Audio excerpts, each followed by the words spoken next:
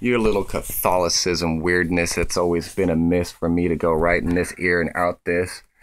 Christianity, I don't think it owns Jesus. Mathematics in college, what subject you want to talk about? Let's just get to this because I'll put you in any place where you can never outspeak me and you'll go with your tongue looking like you never knew anything, twisting like a snake as it forks as I step on the head and I crush the skull of any serpent, set the liar on fire and throw him back into the lake of the pit of the rock of Moloch where they took a mistake and twisted the doctrine so you can read it and you can easily, more than willingly, accept it because you love ignorance and you shut your ears on purpose to anything that was ever said that has truth